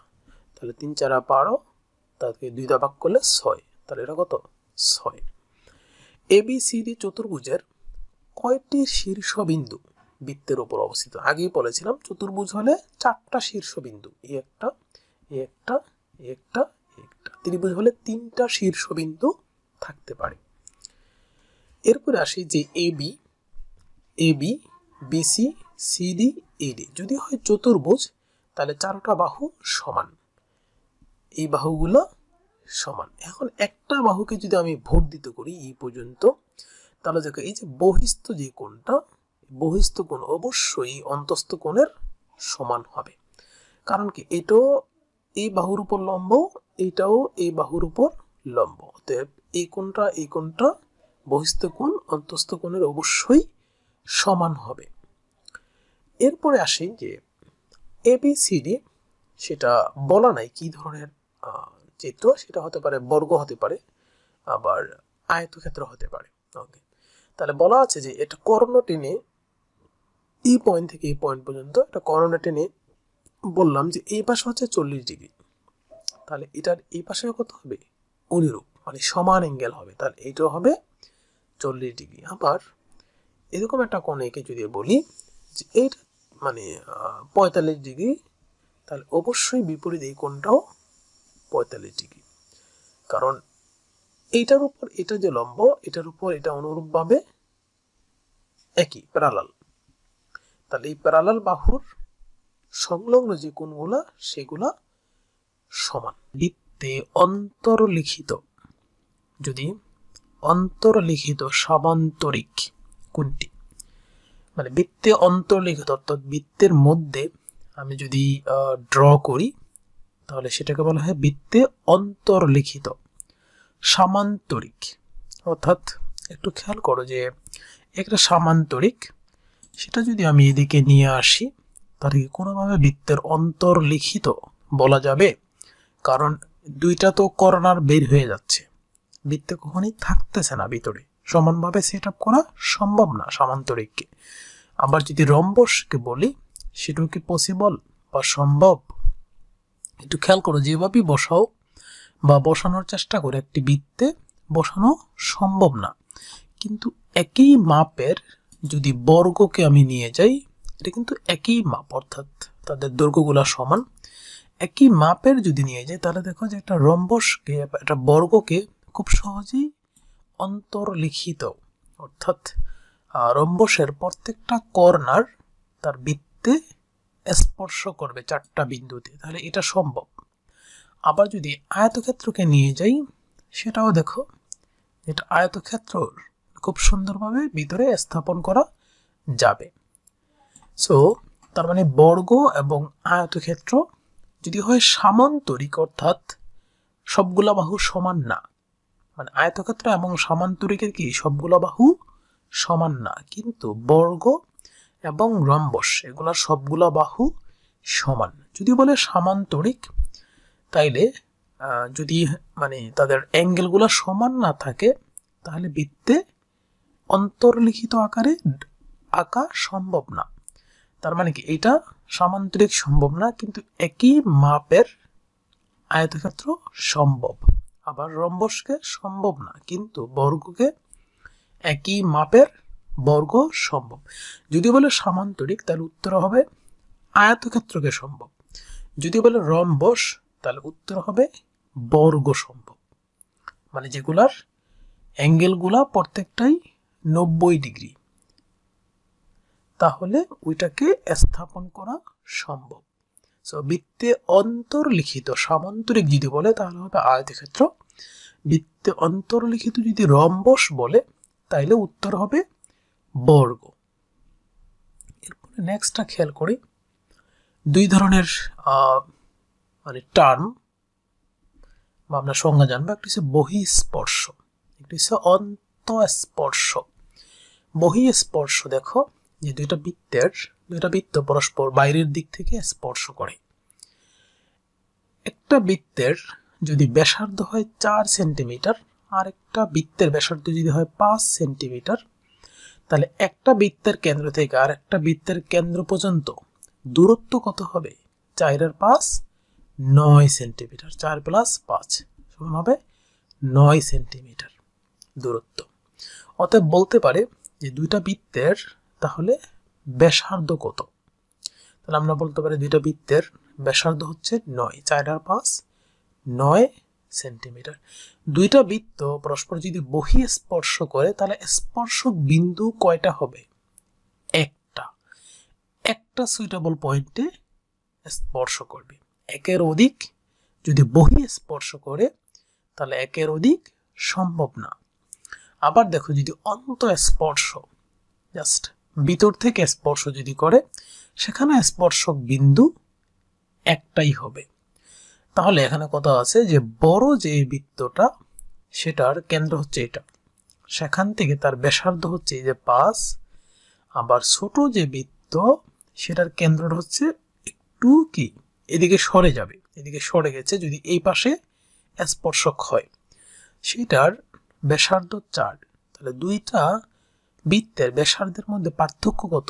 1, মানে 5 থেকে 4 হচ্ছে পার্থক্য। বা একটা কেন্দ্র থেকে আরেকটা কেন্দ্রের মধ্যবর্তী দূরত্ব সেটাও কত? 5 মাইনাস 4 ইকুয়াল টু 1 সেন্টিমিটার হবে। দুইটা কেন্দ্রের বা দুইটা বৃত্তের কেন্দ্রের মধ্যবর্তী দূরত্ব তার হবে বিয়োগফল। এবার আমি যদি দেখি স্পর্শক, স্পর্শক কেমন হতে পারে যে বৃত্তের মধ্য দিয়ে যাবে যে কোনো একটা সরল রেখা, তাহলে সেটা বৃত্তকে দুইটা পয়েন্টে স্পর্শ করবে। কিন্তু সেটা যদি হয় সমতলস্থ, জাস্ট সমতলস্থ বৃত্ত এবং সরল রেখা জাস্ট একই সমতলে, তখন একটা বিন্দুতে স্পর্শ করে।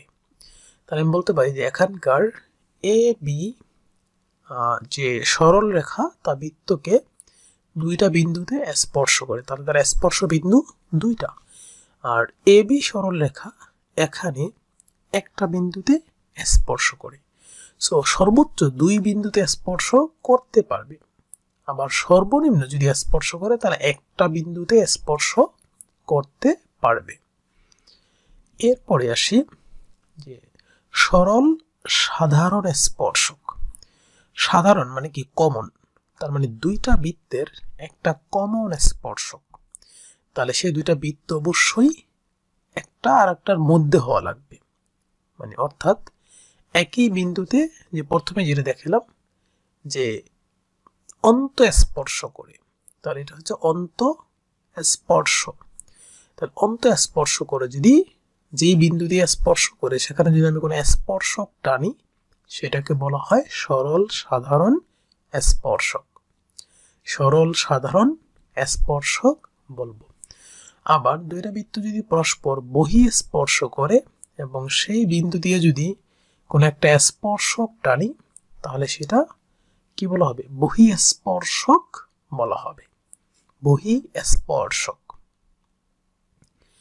স্পর্শ বিন্দুদ্বয়ের দূরত্ব এরকম যদি বলে একই বৃত্তের যে কোনো দিক থেকে বা যে কোনো বিন্দু থেকে যদি দুইটা স্পর্শক টানি, সেটা হতে পারে এই বিন্দু থেকে এই বিন্দু থেকে এই বিন্দু থেকে অথবা আরো দূর থেকে অথবা আরো দূর থেকে, যদি আমি দুইটা স্পর্শক টানি তাহলে স্পর্শ যে বিন্দুগুলো সেগুলো অবশ্যই ওই বিন্দু থেকে সমান দূরত্বের হবে।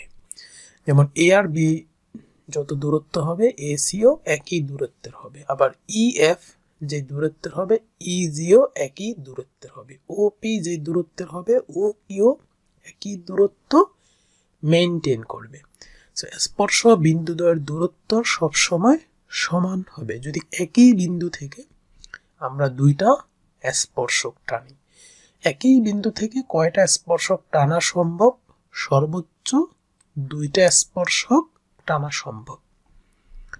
এরপরে আসি যে ওপি, একটা বৃত্তের এরকম একটা চিত্র তোমাকে দেওয়া হলো, তাহলে আমি সেখানে বলতে পারি ওপি।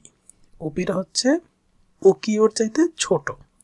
এটা কি ছোট চিহ্ন, মানে অর্থাৎ যেদিকে তার মুখ সেদিকটা হচ্ছে বড়, আর যেদিকে তার এই অংশটা স্কুইজ করা বা সংকুচিত হওয়া সেটাকে হচ্ছে ছোট। তার মানে ওপি হচ্ছে ছোট, ও কিউ হচ্ছে বড় বোঝায়। তার মানে ও কিউটা হচ্ছে বড় দেন ওপি। আবার এখানে বলতে পারি যে ওপি নট গ্রেটার দেন, মানে বড় না। ওপি যে বড় চিহ্নটা দিয়ে যদি আবার এরকম কেটে দেই তাহলে এটা হচ্ছে বড় না।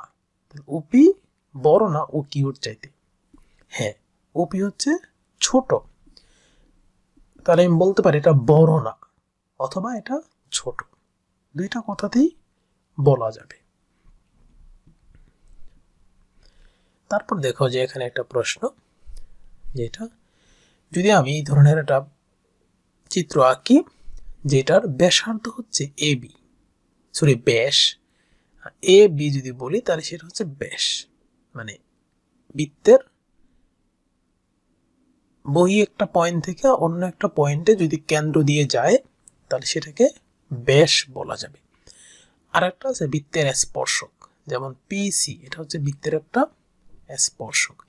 এই সি বিন্দু থেকে যদি আমি এ পয়েন্ট যোগ করে দিই, বি পয়েন্ট যোগ করি, তাহলে দেখো যে স্পর্শকের সাথে তাদের এরকম দুইটা কোণ উৎপন্ন হয়। এই দুইটা কোণ আর ইন্টারনাল এই দুইটা কোণ সমান হবে, কেননা এইটা আর এইটা প্যারালাল হয়। আমরা প্যারালাল অর্থাৎ এটা হচ্ছে প্যারালাল ড্র করতে পারি অলওয়েজ।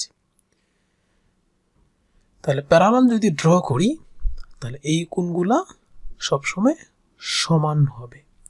এটার মান যদি 40 ডিগ্রি হয় তাহলে এটার মানও 40, এটার মান যদি 45 হয় তাহলে এটার মানও 45, ওরকম যত মান হবে ততই হবে। তবে বেসিক্যালি যদি সঠিকভাবে ড্র করি তাহলে এগুলোর মান 45 ডিগ্রি হবে, কেননা এটার মান তো 90 ডিগ্রি টোটালি, যেহেতু এই স্পর্শকের উপর এটা হচ্ছে লম্ব।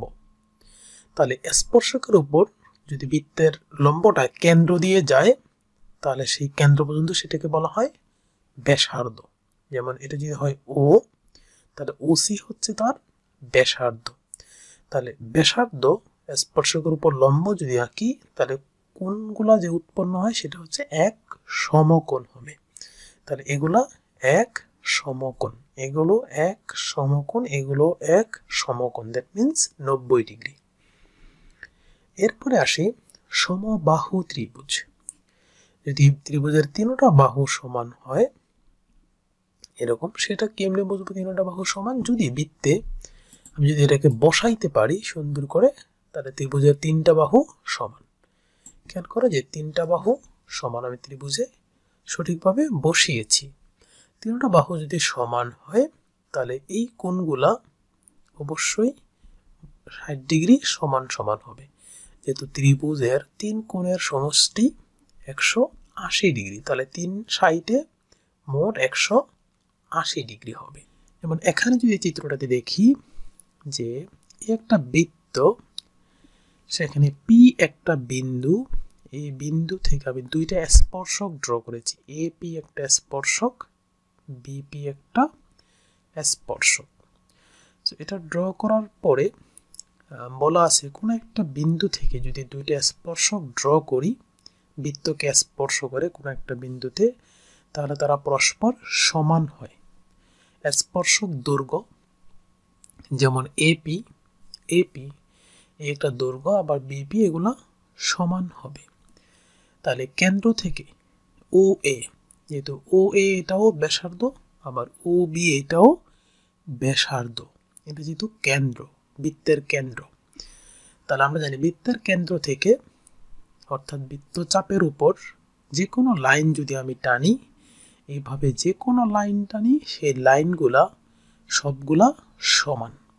তাহলে ও এ সমান সমান ও বি, আবার এরকম ও সি, ও ডি এগুলো সবই সমান হবে। তাহলে বলতে পারি ও পি এ কোণ, ও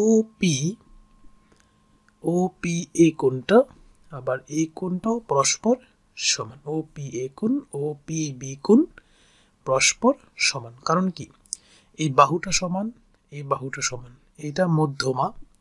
সো তাহলে আমরা বলতে পারি যে এই কোণটা এবং এই কোণটা পরস্পর সমান। যদি তারা সমান হয় তাহলে বলতে পারি ও এ পি ত্রিভুজ সর্বসম ও পি বি ত্রিভুজ। এরকম ও পি এ ত্রিভুজ সর্বসম ও পি বি ত্রিভুজ, এগুলা সর্বসম। আবার বলা যায় ও পি বি কোণ, ও বি